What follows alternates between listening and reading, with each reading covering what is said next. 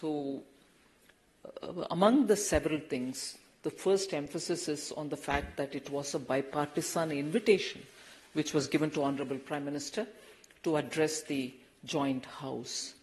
And it was a very significant event for the second time for a Prime Minister to be called to address a joint session of the US Congress and the Senate, and to have received such a standing ovation is a matter of pride for all of us in this country.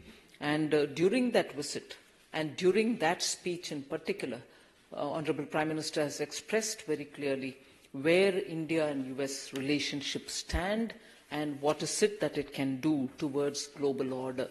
So I'm extremely happy to say it was a visit where both India and the United States have taken warmly to each other and established such steps towards greater realization of our national goals.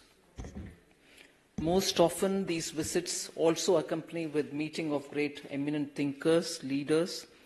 So this visit also, PMS had meetings with CEOs, various CEOs, Nobel laureates, and so on. But what I would want to highlight is the fact that even yoga, which was done in the UN campus, had 132 nationalities participating in it. So it drew great attraction, and as a result, taking yoga to a level that has got recognition all over the world is a very important aspect that I would highlight. But from the announcements post the visit, I would like to highlight the fact that semiconductor supply chains, Micron technology, for instance, is likely to invest $800 million towards 2.75 billion semiconductor assembly and test facility in Gujarat. And this itself will give more 5,000 to more than 5,000 new direct jobs, and also 15,000 what we call indirect job, what they call as community level jobs.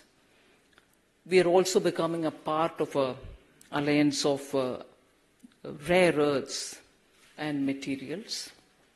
And in this, it is expected to support more than 2 billion planned investment.